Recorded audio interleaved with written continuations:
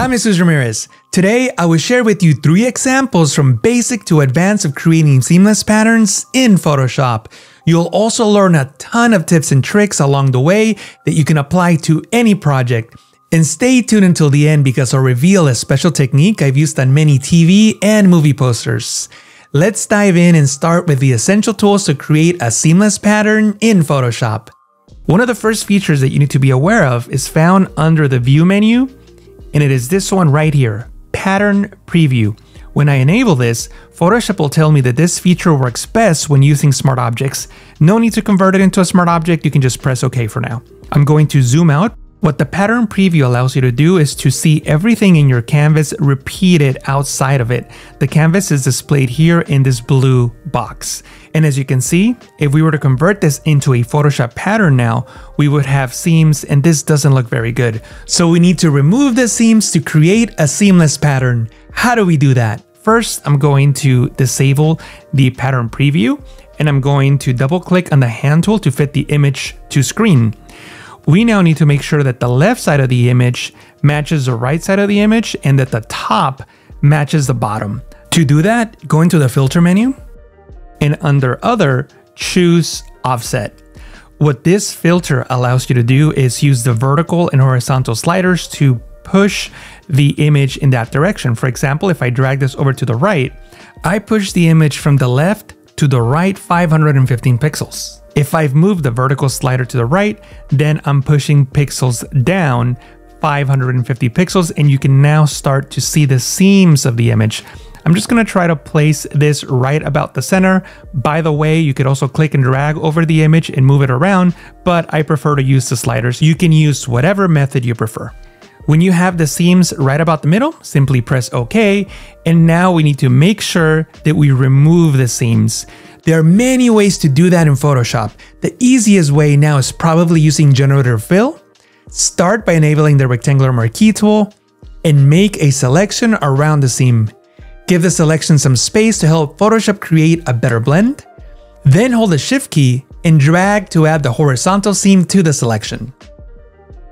Now all we need to do is click on the Generative Fill button, leave the prompt blank, and simply click Generate.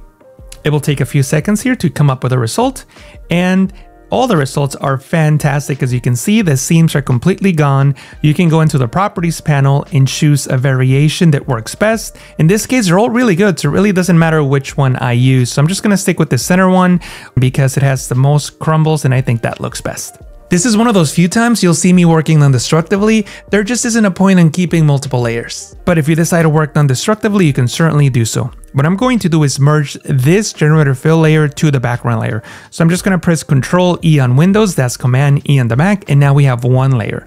Next, I'm going to go back into the filter menu, choose Other, and Offset once again. And I'm just gonna zero these out just so that we can start from the beginning. So I'm just gonna move the horizontal slider over to the right, 876 pixels, which is right about here. And I'm just gonna analyze the image and make sure that there are no seams. I do see one right here, so I'm gonna have to take care of that one. I'll also adjust the vertical slider to see if there are any other seams. And yes, there's one right here. Both of these seams were created by the Generative Fill, and we'll need to fix both. So press OK, and you can use any feature you like to remove these seams. We're not going to use Generative Fill, instead we'll use the Remove tool. No need to waste those generative credits. Now simply drag over the seam, and the Remove tool will fix it. Then click and drag to remove that other seam, and everything looks fantastic. Now, if I go back into the Pattern Preview under the View menu and press OK, you'll be able to see my seamless texture. You cannot see a single seam, and everything looks fantastic. Let's now convert it into a Photoshop pattern. Then I'll show you a trick to make it feel more seamless. So to create a pattern, you need to go into the Edit menu and choose Define Pattern. You can give this pattern any name you want. I'll just call it Wrinkled Paper and press OK. Now I'm going to create a new document. File, New, and I'll create a large document that's 3000 by 3000 pixels, and I'll click on Create. Then from the new adjustment layer icon, choose Pattern. Click on the drop-down, and the pattern at the very bottom will be the newly created pattern. So click on that, then you can adjust the scale, Keep in mind that the smaller you go, the more obvious the repetition becomes. In this case, I'll set the scale to 50% and I'll press OK. Now let me show you a trick to make the pattern feel less repetitive. In a pattern like this, what you can do is press Ctrl J on Windows, Command J on the Mac to duplicate the pattern. Then you can change the blending mode from normal to multiply. This will make it so that the darker pixels remain and the bright pixels disappear. So essentially the white disappears and we only keep the shadows. Then I can double click on the pattern to bring up the pattern fill and I can change the scale. So I'll change the scale back to 100%. And notice now that I'm introducing new wrinkles to the paper that sort of break up the repeating pattern. So it makes it difficult to see the repetition. So I'll probably go a little bit bigger than this. I'll probably go to 150 like so, and I'll press OK. So you can see the difference before and after. And of course, you can always reduce down the opacity by dragging this slider. Or even better, you can use keyboard shortcuts. If you press the 5 key on the keyboard, that'll give you 50% opacity. 3 will give you 30%. 0 will give you 100%. And tapping on the 0 key twice will give you 0%. So in this case, I'll do 5/6 really quickly and leave it at 56%. And I think this looks great. Again, before and after. Just by introducing this extra layer, it makes it really difficult to see the repeating pattern and you can sort of fool the eye. And obviously in a real project, we will have things in the foreground that will make it even more difficult to tell that this is in fact a repeating background. By the way, if you're enjoying this video, hit like now and subscribe. Let's now work with this stone mold texture to tackle more challenging difficulties when creating patterns in Photoshop. Again, we'll start by going into the view menu and choosing pattern preview. No need to convert it into a smart object. I'm just going to hold Alt and scroll down on the mouse wheel so that we can see what this image looks like at the moment. And one of the things that's going to stick out right away is that we have a darkness around the edges, which will create a problem. So why don't we solve that issue first? Let's work in the pattern preview mode. Then from the new adjustment layer icon, create a levels adjustment layer to control the layer's brightness. And all you need to do is choose the screen blending mode to make the image brighter. What's happening here is that Photoshop is taking this adjustment layer and treating it as a duplicate of the layers below, and then applying the screen blending mode, which makes everything brighter. So we're making things brighter. But obviously this is affecting the entire image and we only want it to affect the dark areas. So I'll press Ctrl I to invert that layer mask. A black mask means that nothing will show. And now I can use the brush tool to paint white on that mask to choose what areas are affected by this adjustment layer. I'll make sure that white is my foreground color. I can click on this arrow to swap those, or even better, you can press the D key on the keyboard to set your defaults background in foreground colors. In this case, white and black, and then the X key to swap those. So just make sure that white is on top and bring the opacity down to about 50% and the flow to about 50%. And as you can see, as I'm painting in this instance of the image, it updates on all the others. And you don't have to paint directly inside of this blue box. You can paint anywhere on screen and you can see how it affects the entire pattern. If you're having difficulty seeing the differences in brightness, you can go back into the new adjustment layer icon, choose hue and saturation, and bring down the saturation to -100 so you can see a black and white version of the pattern. And then you can continue painting over the image, but make sure that you're painting on the levels adjustment layer. So here I'm gonna just make sure that everything has brightness that is similar to everything else. I'm noticing that the middle part here is quite bright, so it's creating this line through the center of my pattern. So now I'm just gonna make that area darker. I can do the same thing, but this time I'll use a curves adjustment layer and I'll choose the multiply blending mode, which will make everything darker. Again, by selecting this layer mask, you can press Ctrl I to invert and paint with white on those areas to darken them up.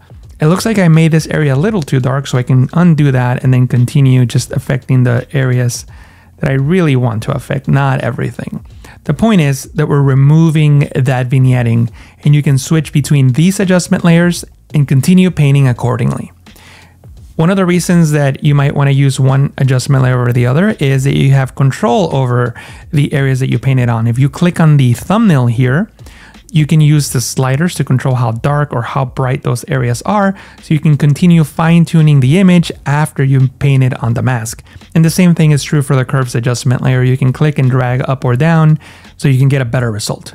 What I'm going to do now is select the curves adjustment layer, which controls the darkness, and the levels adjustment layer, which controls the brightness, by holding Shift and clicking on both, then pressing Ctrl G to put them into a group. When I click on the eye icon, you'll see the before image. When I click on it again to enable it, you'll see the after. Much, much better. And this is exactly what we want. When I disable the hue and saturation adjustment layer, you'll see the result. The pattern is looking much, much better, and we haven't even touched the seams yet. So it's going to look even better when we're done. Again, I don't care about working non-destructively in this case. So I'm going to hold Shift and click on the background layer to select both and press Ctrl E to merge those two together. By the way, pro tip, the reason I didn't press Ctrl E when I was in the group to merge down is because when you're in a group and you press Ctrl E, you merge the group into one layer and we lose the result. So you want to select both the group and the background and press Ctrl E to merge those together. What I'm going to do now is disable the pattern preview, then double click on the hand tool to fit the image to screen, and I'm going to go into Filter, Other, Offset. Then I'll move the seams to about the middle, right about here, and I'll press OK. Then enable the rectangular marquee tool and select the seam, but in this case, I'm going to make a larger selection because I want to try to hide some of those shadows and highlights on the edges and also get a better blend. So this looks pretty good right about here. Then I'll click on Generative Fill and click on Generate. We'll wait a few seconds. And Photoshop will give us 3 amazing variations. You can click on this arrow to cycle through them and see which one you like best. And I think this is the one that I like the most. And also, you might be wondering about the resolution. There's this new feature in Photoshop that allows you to enhance the detail of your variation. So you can click on this icon to enhance the detail, and it makes it look a bit sharper and it matches the original background better. Again, I'll press Ctrl E to merge the layer down, and I'm going to go back into Filter, Other, and choose Offset just to make sure that we don't have any other seams. Again, I'll zero these out and then just do about 200 on the horizontal, and I'll scan the image around here, which is right about 200 pixels. And look at this, there's a seam right here. We're gonna need to fix that one, so keep that one in mind. And then I'm gonna do the same thing with the vertical. I'm gonna push it down about 200, and I will also analyze this area to see if I see any noticeable seams. And I see one right about here, so we'll fix both of those. I'll press OK, and in this case I will use Generative Fill because the background image contains a lot more detail than the piece of paper did in the earlier example. And I'm gonna look through the variations. I think I like this one the best, and I'll do that one more time right over here, like so. Click on Generative Fill, click on Generate again, and in this case, I'll go with the third variation.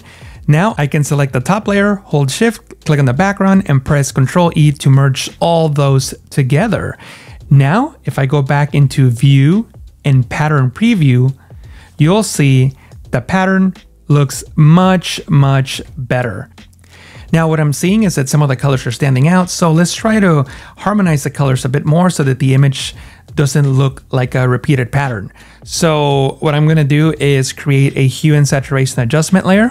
Then I'm going to change the colors to greens, and I can adjust the greens in this image. I'm just going to drag this slider over to the left to get those greens more into the oranges, and I can adjust these sliders accordingly. So you can see the difference before and after. See how these green rocks now blend in with the background, making it less obvious that the pattern is repeating. You can also try doing the same thing by clicking on this icon and then clicking directly over the color that you want to affect, and then just making adjustments. In this case, I'm affecting those magentas, so maybe I can reduce the saturation a little bit and then shift the hues so that they're not so obviously a different color, like so.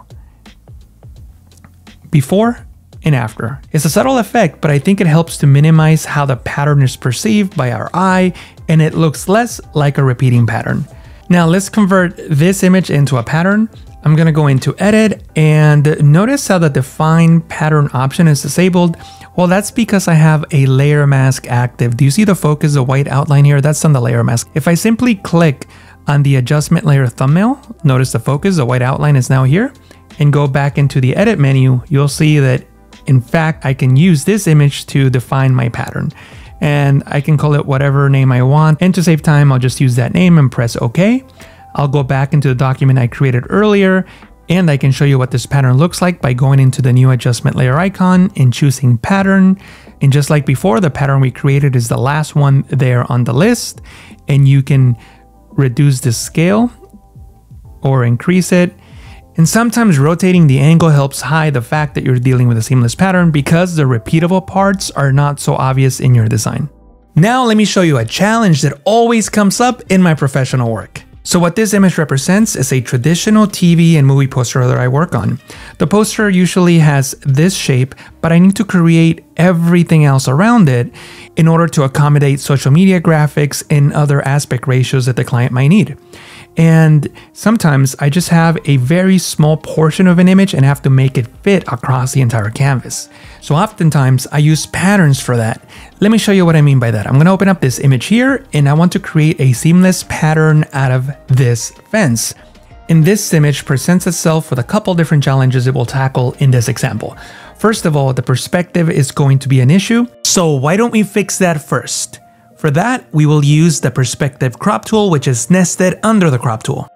This allows you to click and drag to create a grid. Then you can use the corner handles and match the perspective of any object in your image. And once you apply the change, it'll straighten the image to remove that perspective. So notice how I'm following the edges of the fence here. And I actually want to include this side piece here.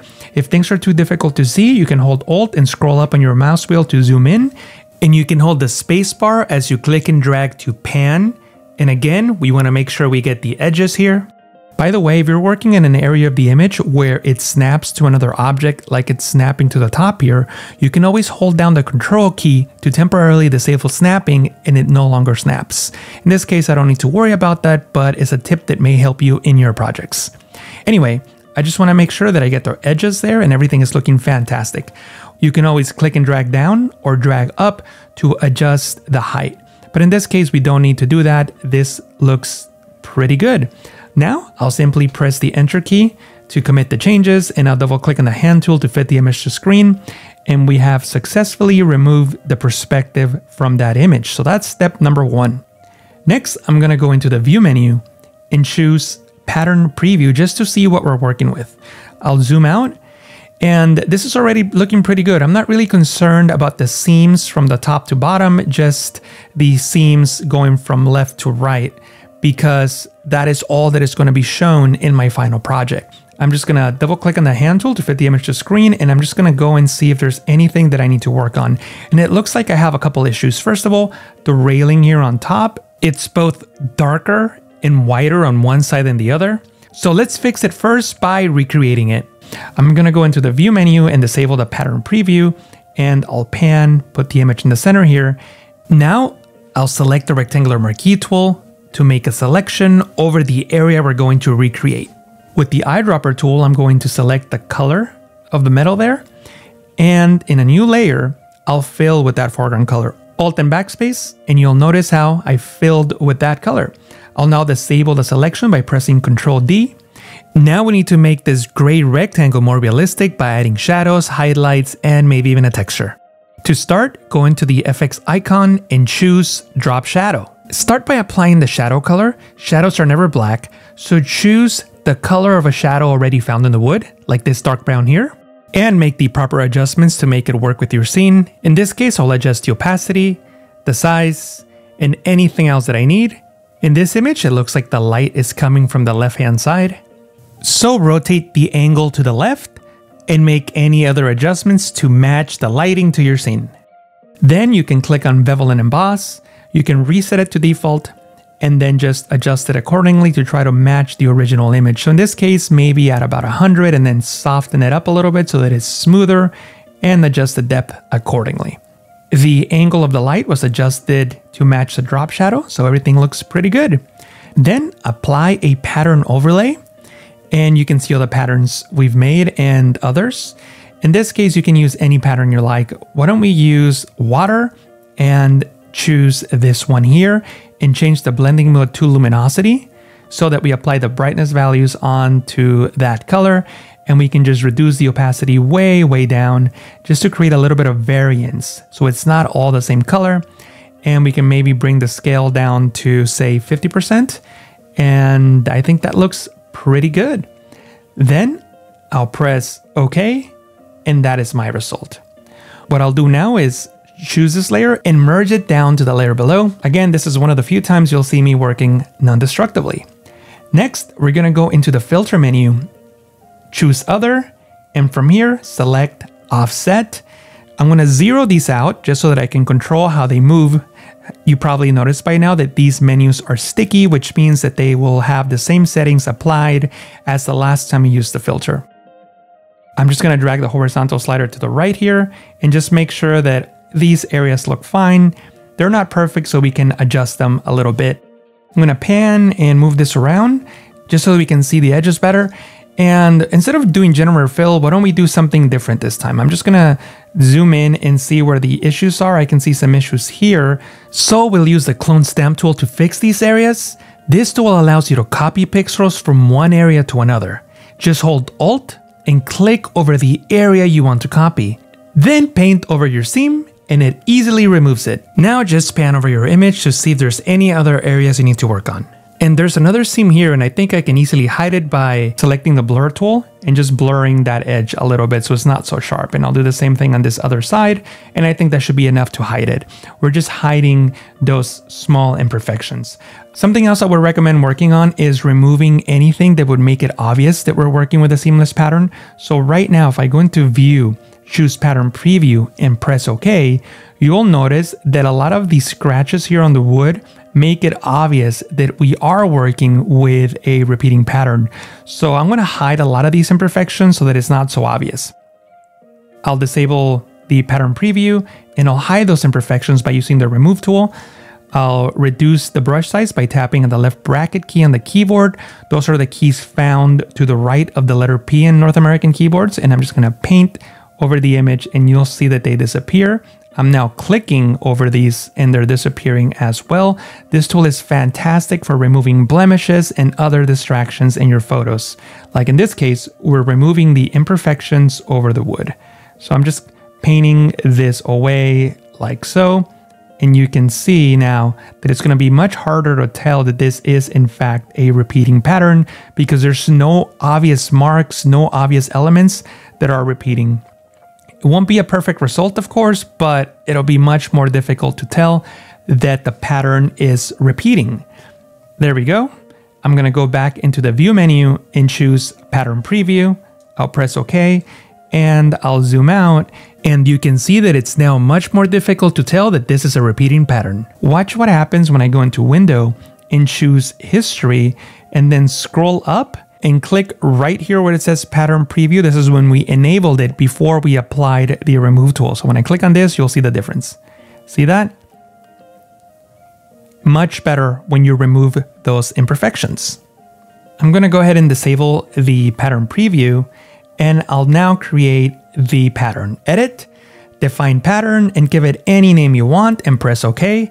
Now I'm going to come into the composite that I'm working on and I'm just going to create a shape that will contain the fence. And I can make this fence as big as I want. So we'll just say that we want the fence going across the image like so. Now under the properties panel under fill, I can click on this fill box and then click on the pattern here and you'll see the fence right here. There's our fence. And all I need to do now is make adjustments to the scale. I can make this larger or smaller to match the image.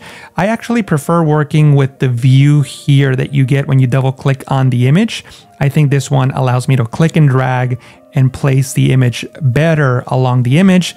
And to work with finer adjustments, just click inside the input box and use the up and down arrow keys like so. So I'm just pressing the down arrow key to make this smaller and I can just adjust it any way that I want. So I know that this is the top here, and by the time this other line shows here at the bottom, that means that we've gotten too far. So I can just keep making this smaller and clicking and dragging down to make sure that we get the right scale for this particular project. And it requires a bit of fine tuning, but I think you're going to be impressed with the results. There we go. I'm going to drag this up a little more and I'll press OK. Now I'm going to zoom in and I'm going to make sure that the edges work. By the way, notice that I have a stroke here, so I'm going to disable the stroke so that it doesn't show, and maybe drag this 1 pixel down to hide the edge there. Scroll down to the bottom and maybe drag this one up like so. I'll zoom out and we have our fence. You can drag this and make it as long as you want, and it will match the entire area of the composite. Also, you can double click on here like I mentioned earlier, and then you can drag this over to the right a little more if you need to make sure that that edge doesn't look weird. So maybe right about here. I didn't like how that edge was looking there on the right. And of course, you can always zoom in and verify that you made the right adjustment. And there, I missed it by just a tiny little bit. So I'm going to just drag up like so, and I'll press OK. And my image is looking fantastic. Next, I'll share 2 tips to make this fence even better. This is not a perfect pattern. You can still see some repetition, but let's try to fool the eye and create a little bit of variance in this pattern. For this trick, the first thing we need to do is create a new document. So go into File and New. Now we're going to create a document that has the same width and height, but they need to be numbered to the power of 2. For example, 2, 4, 8, 16, 128, 256, 512, 1024, 248, and so on. So in this case, we'll just do 1024 by 1024. So why those numbers? Well, here's an interesting fact with the clouds filter algorithm. It works by generating a seamless pattern with these values. Now press the D key to enable the default foreground and background color, black and white. Then go into Filter, Render, and choose Clouds. This will generate a seamless pattern because we use those values that the algorithm uses to generate the clouds. Notice that when I go into the View menu and choose Pattern Preview, the pattern is seamless. There are no edges. Now I can simply go into Edit, Define Pattern, press OK, and come back into my working document. And above the fence, I'm going to create a brand new pattern, and I will use that same pattern we just generated, the clouds pattern right there. Then I can change the blending mode to Overlay and reduce the opacity like so. And then I can press Ctrl-Alt-G to clip it to the layer below so that it only affects the fence. And now I can start adjusting it. I can make the scale a little bit larger, smaller, whatever it requires to create that variance in the fence so that it doesn't seem like it's the same fence repeating over and over again.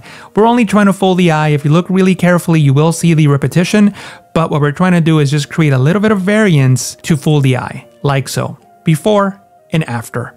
And I want to show you one last thing not related to patterns, but I think is worth mentioning. If you want to blend this into the background image here, then you can use a layer mask and a brush. So you can create a layer mask on that pattern, and then we'll use a brush to blend in the grass. So choose the brush and click on this down pointing menu. And we're going to need to add our grass brush, but we don't have it here. For some reason, Adobe decided to hide the brushes in Photoshop. Let me show you how to find them. Click on this gear icon and choose Legacy Brushes. Press OK. Go back into that menu and you'll see the legacy brushes here. And under search, simply type in grass and you'll get the grass brush right over here. Then go into this icon here to enable the brush settings and disable the color dynamics and the transfer. That way we only use the foreground color and no other colors. And we're gonna make black our foreground color. Then I'm gonna tap on the right bracket key to increase my brush size, and I'm gonna paint with black. But earlier we set the opacity to 30%, so I'll increase it to 100, and I'll do the same for the flow. And when I paint, you're gonna see that the grass is gonna start coming through. And by the way, here's another tip. If you click once and hold shift and click again, Photoshop will draw a straight line between those 2 points. If you click, hold shift, and drag, Photoshop will draw a straight line. So you can use either of these techniques to paint the grass in. What I'm doing here is simply holding shift as I drag left to right. And if you made it this far, hit like now and subscribe. I'm Jesus Ramirez. Thank you so much for watching.